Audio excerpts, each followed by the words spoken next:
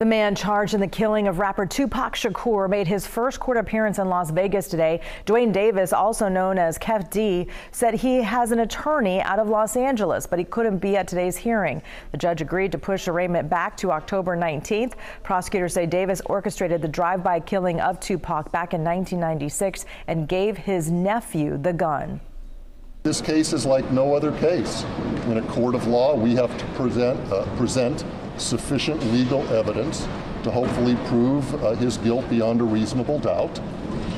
Any case that's 27 years old sometimes presents some challenges, but we feel very confident that the criminal justice system will work in this case. Davis is being held without bail.